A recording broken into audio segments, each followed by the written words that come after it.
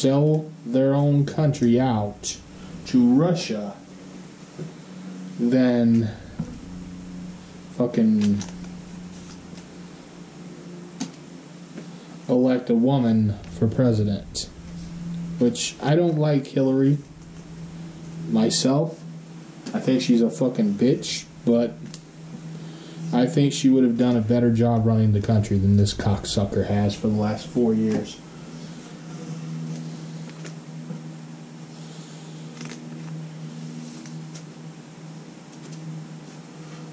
And don't tell me he's not a cocksucker, because when he meets Putin, that's exactly what he does. Same with fucking Kim Jong-un. Gets on his fucking knees and sucks their fucking dick like a little bitch that he is.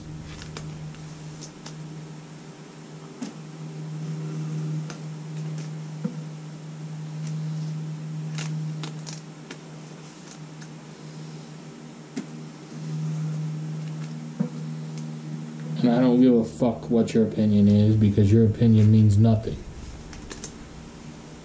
The only opinion that matters to me are people who actually give a fuck about this country. And no one who supports him does. So if you support that cocksucking motherfucker, you might as well just leave the country now. Because if the Civil War starts, you're going to end up dead.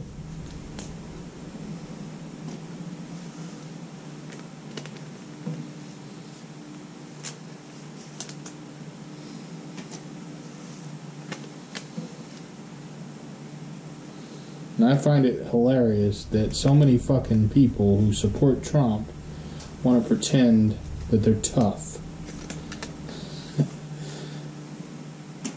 I've knocked out I don't know how many of you motherfuckers. Oh, we're tough. We'll run our mouth and then get knocked the fuck out and wake up on the floor.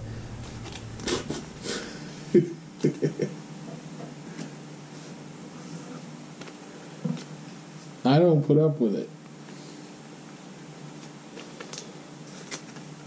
Before all this fucking COVID shit started, I fucking knocked out a fucking Trump supporter at a casino.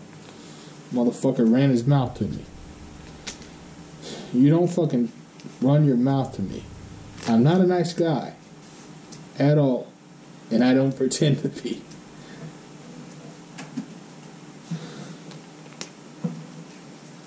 Got kicked out of the fucking casino because I put his face through the goddamn slot machine.